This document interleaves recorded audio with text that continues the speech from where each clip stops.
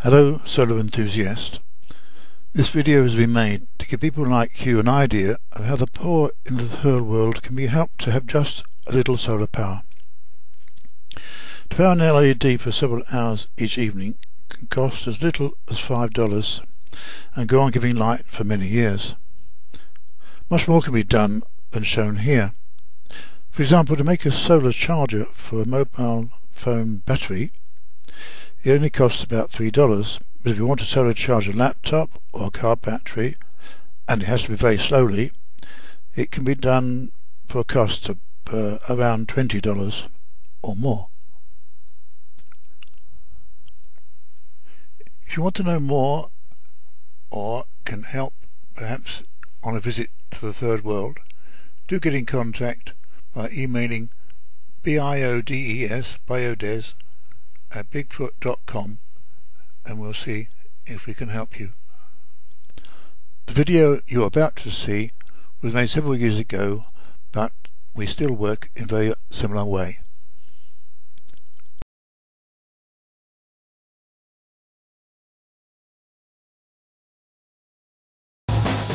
Now a British inventor has come up with a solution. Andrew Cromer's radio during the Civil War kept people going, and now radio is helping to build the peace in Sierra Leone. Andrew Cromer knows the value of health and educational information delivered to remote communities by radio. It is like this. Andrew is working with the NGO Plan and the local community to set up MODCAR, Moyamba District Community Awareness Radio. At least 60% of MODCAR's programmes will be made by children. These are the children we consider our future leaders. But what can we do for them today for them to become future leaders? So that is why the radio station is essential at this time. The children hope to reach a wide local audience, but the price of batteries is a major headache for rural communities.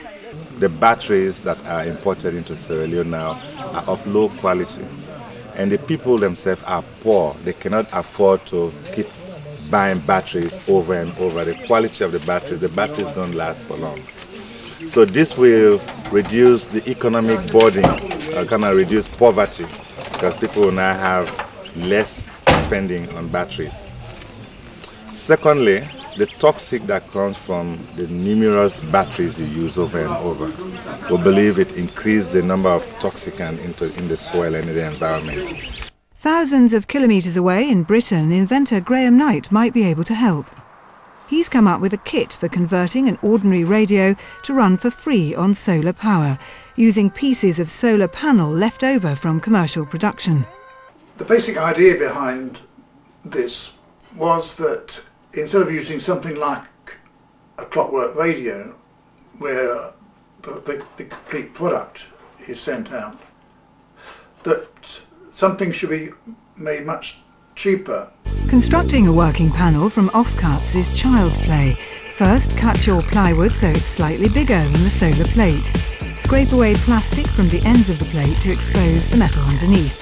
Remove insulation from the ends of thin flex. Hold the flex in place with tape, then clamp to base with paper clips.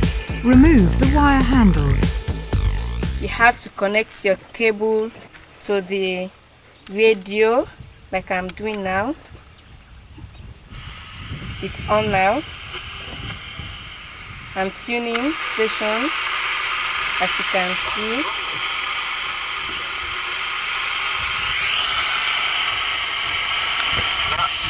Yeah, you are listening to your radio. For a couple of dollars more, a rechargeable battery means the radio can be used when the sun's not shining.